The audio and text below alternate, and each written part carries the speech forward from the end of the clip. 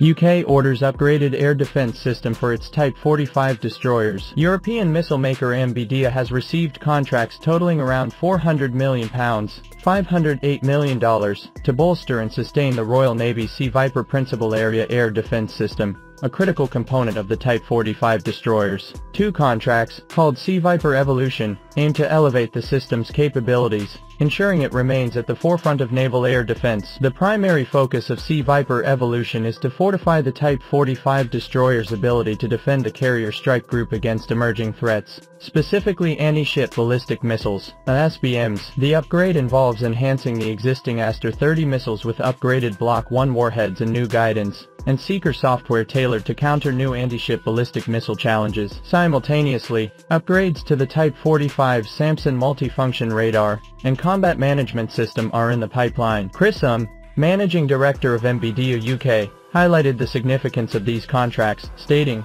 "These contracts will make Sea Viper the most capable naval air defense system ever developed for the Royal Navy in our 60-year history as the Navy's primary air defense system supplier." The collaboration extends beyond national borders, with the UK, France, and Italy coming together through MBDA to join the Aster 30 Block 1 program. This strategic alignment enhances the UK's capability to counter anti-ship ballistic missiles. The second phase of Sea Viper Evolution involves an assessment to potentially integrate the new Aster 30 Block 1 NT missile into the Type 45 destroyers. This phase also explores additional improvements to the radar and the overall weapon system, aiming to establish world-leading capabilities against medium-range maneuvering and separating ballistic missiles. Simultaneously, an extended in-service support (ISS) contract for Sea Viper has been secured, ensuring sustained maintenance and operational readiness for the next 5 years. This contract builds upon MBDA's innovative data-driven approach to optimize stockpile availability,